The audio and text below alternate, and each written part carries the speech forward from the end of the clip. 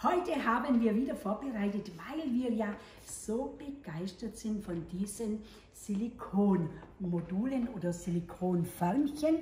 Das ist das Kreismodul 6. Stimmt's, Chiara? Ja. Ja, genau. Das haben wir ja schon länger im Programm und dieses kommt jetzt. Die lassen wir jetzt fertigen. Ich sag's Ihnen, mit dem können Sie solche tolle Sachen machen. Und die haben eine ganz tolle Größe jetzt auch für die Vorweihnachtszeit und für das ganze Jahr hindurch. Wir haben Ihnen das ja schon im Gebäckbereich gezeigt und jetzt haben wir Törtchen gemacht. Und zwar, immer wieder passt ja bei uns alles zusammen. Wir haben einen Biskuit genommen, eine viereckige Platte und in diesem Kreismodul rund, stimmt's, Chiara? Nein, ich glaube Kreisausstecher rund. Ach so. Nee. Oder? Ja, ist jetzt wird okay. Genau so. Also jetzt haben wir sämtliche gefragt, das heißt Ausstecher Trio rund. Da könnt ihr wunderschöne Törtchen machen. Ihr habt 3 Größen und dann gibt es ja immer diese Teilchen dazu, dass wenn Sie Ihr Törtchen eingesetzt haben, dann können Sie hergehen und können das wunderschön rausdrücken. Und wenn ich dann dieses Teil nehme und mache das hier oben rein, dann kann ich es mit der nächsten Größe machen. Also es ist ein ganz tolles Werkzeug und jetzt haben wir also den Biskuit ausgestochen mit diesem kleinen und siehe da, es passen von diesem Modul, passen die Teile oben drauf. Und wir sind jetzt einfach hergegangen und haben unterschiedliche gemacht. Also das ist jetzt mit Mürbteig gemacht, das haben wir oben drauf gelegt. Wir haben ein ganz kleines bisschen Creme innen reingespritzt. Dann haben wir es mit Schokolade gemacht und dann haben wir es da unten mit Sahne gemacht. Das ist jetzt übrigens Sahne eingefroren. Ganz wichtig, wenn Sie Sahne eingefrieren oder Creme in diesen Modulen, dann bitte muss das mit Backtrennspray ausgespült werden, weil sonst springen Sie es nicht raus. Es ist wirklich wichtig, ein ganz kleines bisschen fetten, aber nur im Cremebereich. Im Schokoladenbereich brauchen Sie das nicht machen. Und jetzt stellen Sie sich mal vor, Sie haben eine Einladung und Sie haben diese wunderschönen kleinen Teilchen stehen, da ist jeder begeistert. Und das natürlich wieder bei uns mit dem 12 auf einen Streich funktioniert es hervorragend und transportieren können Sie. Wow. Voilà. Das passierte Beste, haben meine Enkelkinder jetzt zu mir gesagt, die Chiara und die Selina. Oma, das musst du sagen, das passierte Beste, weil dann bist du up to date bei den Jungen. Finde ich super, ich lerne immer noch dazu. Und schaut, die sind so toll, die braucht ihr. Aber wie gesagt, wie immer 2 Stück. Mit einem lohnt sich's nicht. Und diese auch. Und mit dem haben wir jetzt diese Teile gemacht. Und was das Beste passiert oft einmal, wir müssen auch erst ausprobieren, damit wir alles wissen.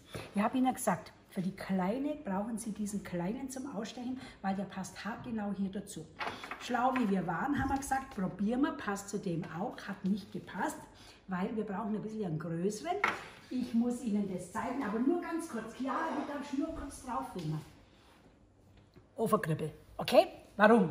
Wir haben mit der Creme hier eingefroren und haben gemerkt, wenn das Unterteil nicht groß genug ist und die Creme taut auf, dann rutscht die runter. Und das ist uns passiert. Und jetzt sind wir hergegangen und haben den Biskuit mit dem Törtchenausstecher ausgestochen. Und siehe da, das passt hervorragend. Das ist jetzt schon mit dem gemacht. Und da haben wir unten Biskuit, dann haben wir oben drauf können Sie Marmelade streichen oder Schokolade haben wir das gemacht und dann haben wir die Schokosahne eingefroren und haben dann das ein bisschen auseinandergezogen und haben es rausgenommen und wenn halt Ihr Unterteil zu klein ist, so wie bei uns, kriegt das das Übergewicht und rutscht runter, das muss satt aufliegen. Hier haben wir Biskuit und Mürbteig mit der Kornzucker abgestäubt und hier haben wir das Ganze auch noch mit Schokobella oder mit Schokolade verziert und schon haben wir wieder wunderschöne Törtchen, die bereichern doch jedes Buffet und jetzt soll noch einer sagen, man braucht es nicht. Man braucht es ganz einfach.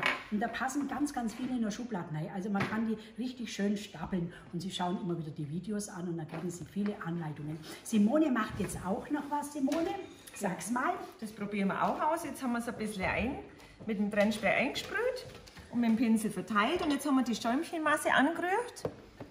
Mit Wasser habe ich die angerührt. Und jetzt geben wir das da rein. Und das ist auch ein Versuch jetzt. Und dann backen wir es, das Ganze. mit dieser neuen Form. Das streiche ich jetzt noch glatt und dann geben wir das in den Ofen. Ja, und ihr habt 2 Rezepte bei der Schäumchenmasse. Die Simone hat ja schon mal gezeigt, wie sie Rosen spritzt auf den Nagel. Und das kann sie da gerne wieder mal zeigen. Das streicht sie jetzt, wie gesagt, noch ein bisschen glatt und dann backen wir es ab.